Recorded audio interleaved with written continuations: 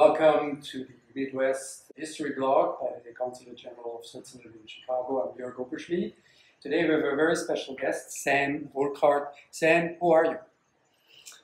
Well, who am I? I was born in Switzerland in a fairly typical, environment. My mother encouraged us to play instruments, and so at the age of 10, I started taking drum lesson.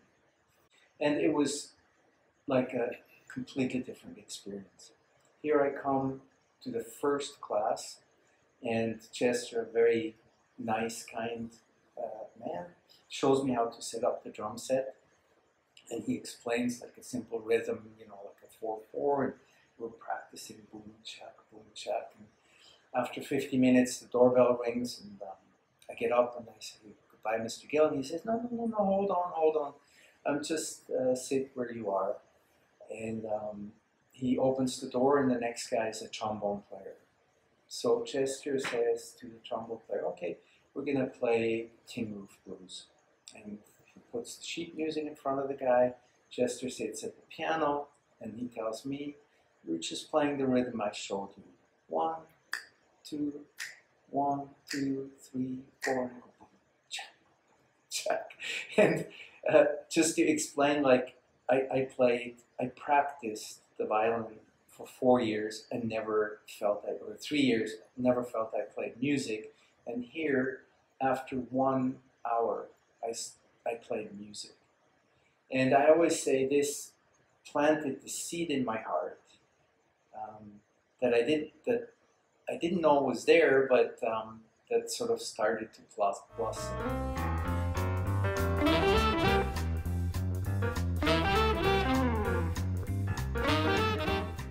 I had no clue that anything would happen. I just went to a gig. He was playing near Basel. I could kind of tell that Sunnyland was a bit unhappy that there were so few people. He sat at the bar, and it was 8 o'clock, and he didn't play. So I kind of went up to him and I said, "Are you going to play?" And we started a conversation. I told him I played with Eddie Boy. And he goes, "Eddie Boy, that's my partner. We used to roam Highway 61 and blah, blah, blah." He's telling me all these stories about Eddie Boy. And then he goes, "So what you playing, boy?" And I said, "I play the drums." And there happened to be a set of drums in the club. So he goes, "Let's get busy." So I started playing the drum set, and he played the piano. We played 2 nights in a row. He had 2 gigs, 2 nights in a row at the same place. And the second night, a friend of mine recorded the event. And many years later, he published this CD. It's entitled Live in Europe. And at some point, Sunnyland turned to the audience and goes, "Ladies and gentlemen, give the drummer a nice round of applause. Kind of seems like he's got into my life." At that point, I had no clue, I would ever end up here in Chicago playing with him for 13 years.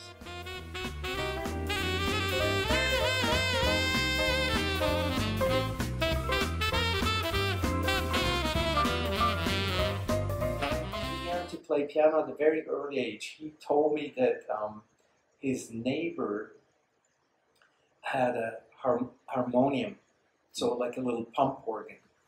And what Sunnyland did was she let him practice a little bit, but not enough. And so what he did, he took a shoebox and copied the keys, white and black, onto the shoebox so that at home he could practice how to play the piano. He would talk about his early influences, and there are all these guys, that never recorded and are sort of lost to history because they didn't leave a mark, in a way, with a recording, but they sort of live on. Like one guy was the Grey Ghost, and one guy was Slapjar. They had the most fantastic names. And then his sort of first chance at a job, when he ran away at 13, he basically picked cotton, he did mostly menial jobs. But at the same time, he sort of gained a lot of experience by hanging with established musicians, listening to them, and then afterward, after they were done playing, get on the piano and start playing himself. And his first sort of paying job that I know of, I don't know if it was the first job, but one he talked about was he played at a movie house. And he played during the break when they were changing the reels just to entertain the people.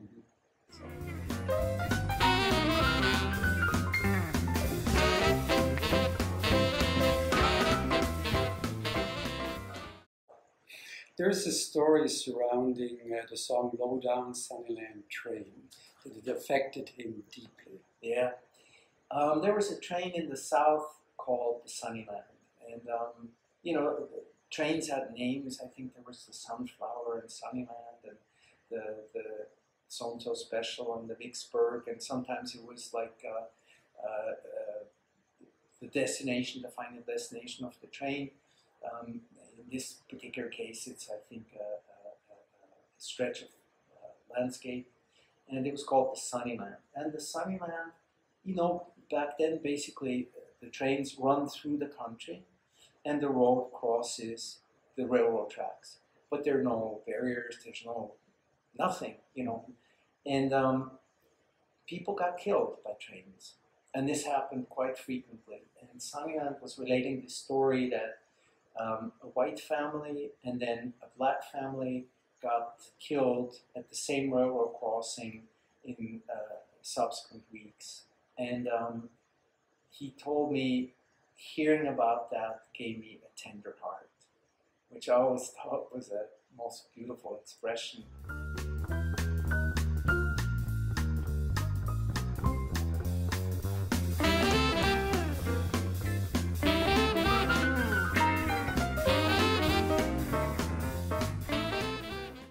He made his way to Chicago, and he was going to make the first recording with Jazz Brothers.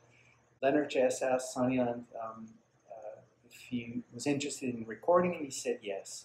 And he had recorded before, and so for this session, he really wanted Lonnie Johnson on guitar, but Lonnie Johnson was not available, so he asked his wife, and his wife said, "Why don't you get Muddy?" So there's a story that at the time, Muddy was working as a delivery truck driver, Yep. and Sunnyland had to get him off work Yeah. with a little white lie so the Yeah. two of them could go and record. Exactly. So Muddy Waters is delivering Venetian blinds. That's his job, And We're talking about the blues musician Muddy Waters. Yeah. I mean, the great Muddy Waters. You got to start somewhere. Yeah. I mean, he had a family and he needed to pay bills and stuff. So you got to make a living. So he's doing this job, and Sunnyland was telling me. So he gets in the car. He picks up Big Crawford, the bass player, for the session. He picks up the Fat Man, Alfred Wallace, who was the drummer, and then they went to Muddy's job. And Sunnyland goes to the foreman and tells him, Muddy Waters' mother died, and the funeral is happening. So he says, I got to pick him up for the funeral. So they pick him up. He gets off of work. They pick him up. They get a fifth of whiskey, and they hit the studio.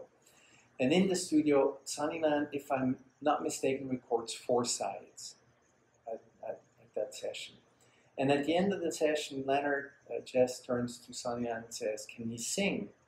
Pointing at Muddy. And Sunnyland said, "He sings like a bird." So then Jess says, "Okay, we'll record some sides with Muddy." And I think he recorded 4 sides also with Muddy Waters without Sunnyland. So it's just guitar and bass, upright bass and drums. And that's in a way that's how Muddy Waters got exposed to the Chess Brothers, and it's the beginning of his career.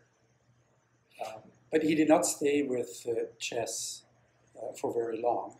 No, it's actually Sunnyland's only session he recorded for the Chess Brothers. He, I think, was a very fiercely independent soul, and he really enjoyed working with lots and lots of different people. Sunnyland had an incident where he was injured. Can you tell us a little bit about that? It was in the late 70s. He got stabbed in his left arm, and it sort of cut some of his muscle a little bit. And so for a while, he had a bit of a hard time playing fluid bass lines. In some ways, his sort of sense and his mastery as a musician also told him, just play what you can. And to me, it was almost like, for people who know what Kirsch is, it's like a Swiss brandy, a distillate from cherries. Mm-hmm. And it's almost like every brandy, you know, it's pretty heavy. Yeah. And it's kind of like taking a Kirsch and distill it again. So you get the essence of the essence, in a way. I mean, that's what his playing was to me at the end. And Sunnyland was like an unbelievable singer. I mean, he could sing without even words, just moan. And you would, after a full chorus, you would buy a used car for him, no questions asked. I mean, just unbelievable.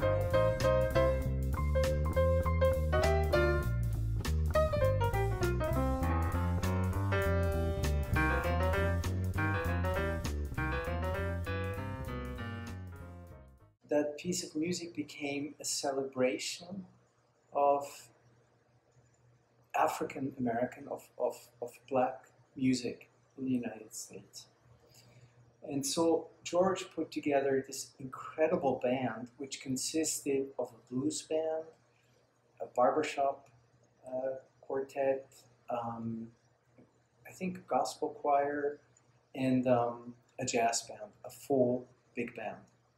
So George came to blues, where we were playing every Sunday night, to hear Sunnyland. And George loved what he heard. So George understood, you know, you can't, like, Sunnyland can't read music or whatever. You can't write something out for him, so let him play a blues.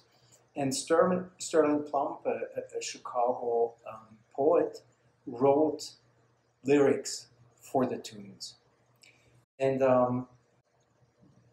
there was a rehearsal at UFI. And I took Sunnyland, I picked him up, and brought him to the rehearsal, and he was not very happy because rehearsing was like a word he was not familiar with. He didn't really like to do this. He played, and that was it. So the premiere of this oeuvre comes, and we're in Grand Park on the stage of Petilio Bandshell. And I sat behind Sunnyland to give him, to poke him in the back when he's had to play. I mean, because he wanted to make sure that he didn't miss. And so I knew from George, you know, where it was. And so I'm sitting there, and the moment comes, I poke him in the back, and Sunnyland starts playing this blues, just stone blues. And he got a standing ovation. People loved it. And then there's a side story to it. At the end of the whole thing, there was like a big finale where everybody's singing. And I think half the people who were singing missed the cue. And it just sounded a little weak, let's say it that way. And George, without batting an eye, let them finish, and then goes back to 41. And everybody comes in and sings the ending like it was meant to be, and it sounded like it was written that way. Wow. It was unbelievable.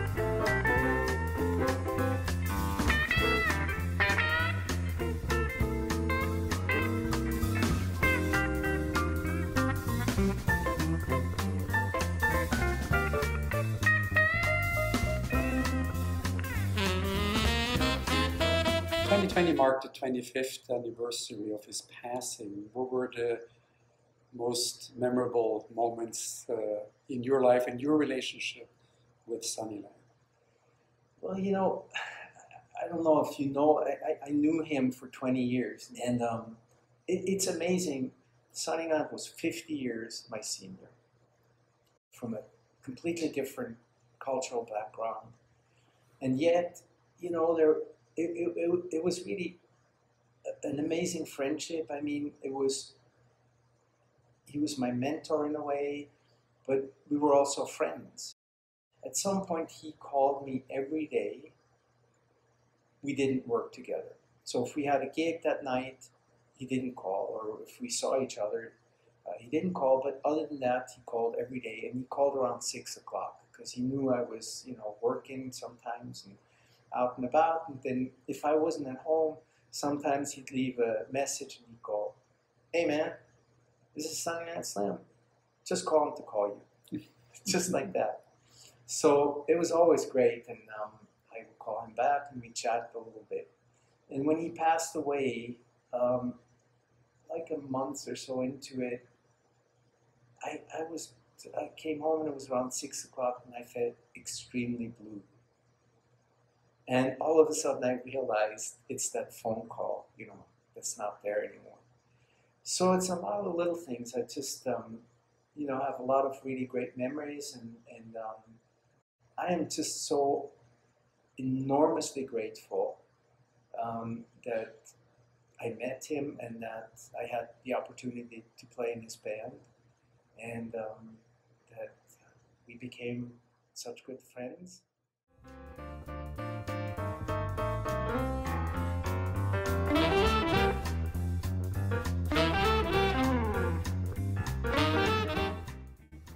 Sam, this has been most interesting and invigorating conversation. Thank you so much for being our guest. Thank you for watching, and until our next Midwest History Blog, goodbye.